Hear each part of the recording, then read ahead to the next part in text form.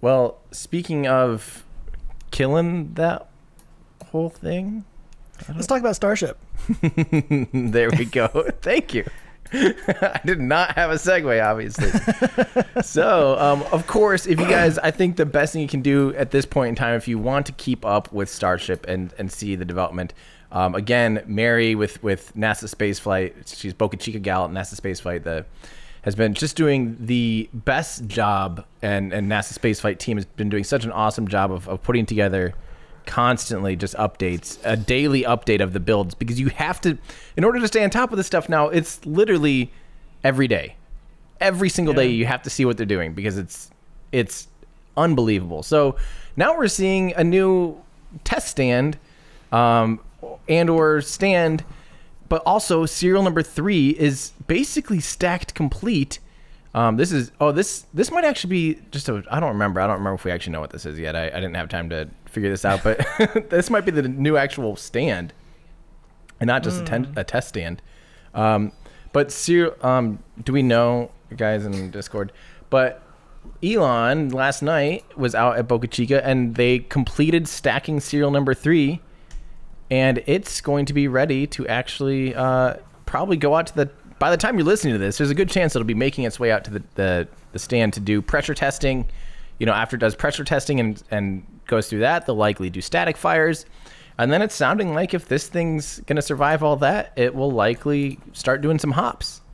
So this could start happening within a week, 2 weeks. We might start seeing some hops again from Starship, which makes me really sad that I'm going to have to miss it.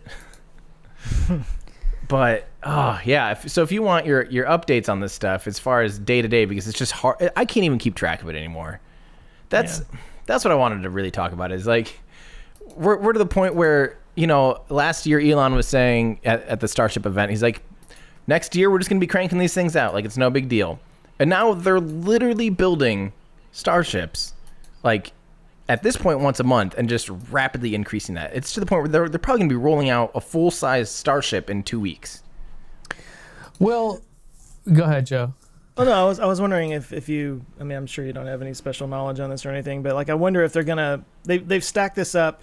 Okay, so we had the Star Hopper that was a little squatty R2-D2 thing. Mm-hmm. So now and then they created the MK1, which is like, this is what it's going to look like if it was banged together with, you know, pots and rivets and stuff. Yeah. And then, so this has like the full stack going on, and I'm wondering if they're going to actually like finish it out and have an actual like Starship looking thing when they do the hops, or is it just going to be almost like a giant grasshopper kind of deal?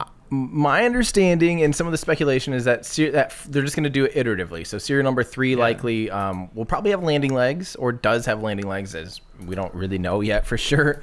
But it'll likely for sure be the one that starts doing engine fires and likely some hops, but it's still not clear whether or not it'll have any of the actual aero hardware on it. Not even sure if it'll have a nose cone on it, really, even though the nose cone's out. There's still a lot. At this point, they might just roll it out to the pad pretty much as is, press it up, do a static fire, and then maybe start hopping it. You know, because again, when you're hopping and doing these tests, like, they're pretty high risk. Why risk additional hardware when you don't need to? Sure. The hardware isn't necessary to do until they're doing the higher altitude tests, you know. So it's happening. It's happening really fast. Can't wait to see it. Where are they gonna manufacture them? You know, kind of once they're done testing, they have like this is the design we're going with. I think that's still my understanding is Boca Chica will probably always be a Starship hub for manufacturing and launching. I think it's going to be long term, but I think they're also planning to, once they kind of know how to build them and what it takes, you know, Boca Chica is such a playground for them. There's lots of room. It's literally, they're building a factory around the rocket. And once they kind of have a good system set in place, kind of like how they built Gigafactory and as like an open playground type of thing too. Once you kind of know the system, and Elon talks about that all the time, like the machine that builds the machine, and how manufacturing is 1,000 times harder than prototyping.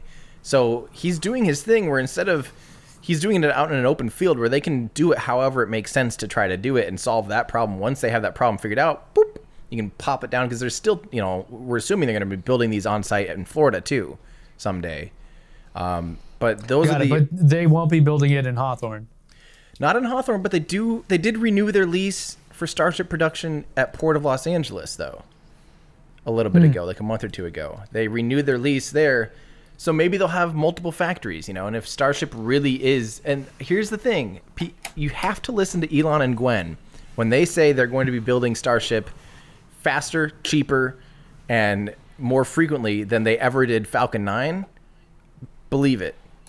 Because realistically, the materials they're using, the raw materials, is actually... Yes, there's more of it, but not that much. Like, you remember that the volume goes up by the cube of the actual like surface area square.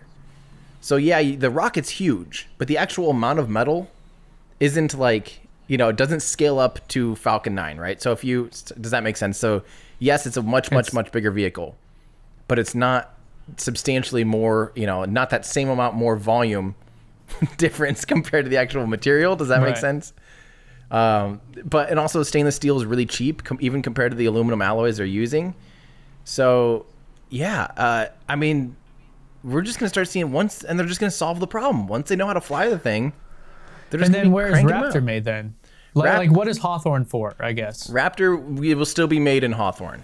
And my guess is that'll always be the case, is that things like, you know, for now, Falcon 9, Falcon Heavy, Merlin, Raptor will all be produced in Hawthorne. Anything that can be easily shipped on the road, like the engines, sure, keep doing it out of Hawthorne.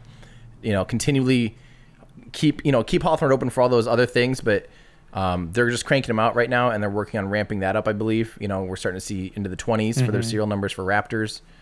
So, and then the capsules are made there too, right?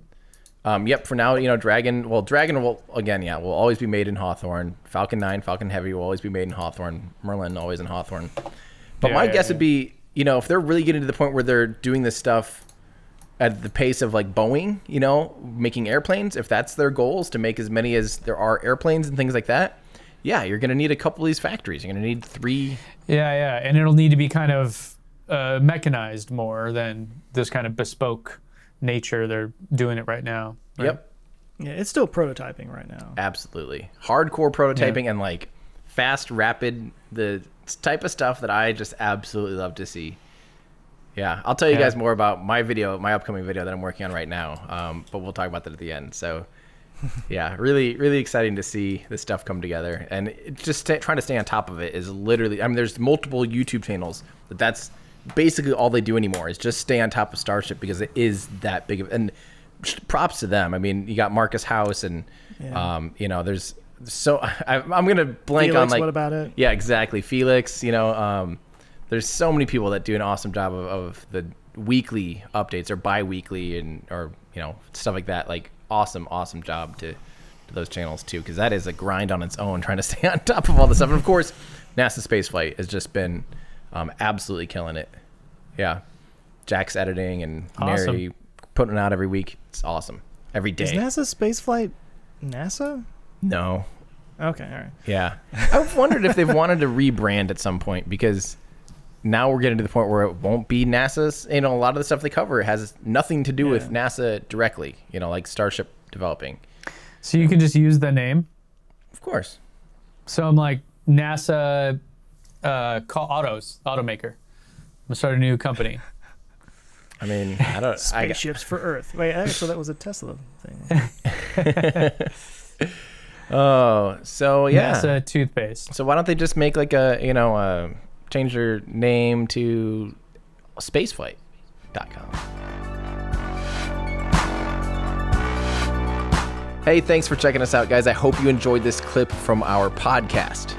We do a weekly show here on YouTube, so make sure to subscribe to Our Ludicrous Future, where we discuss all the things that are going to make our future totally ludicrous.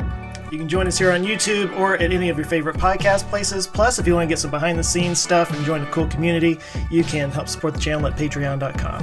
Thanks a lot. Thanks, guys.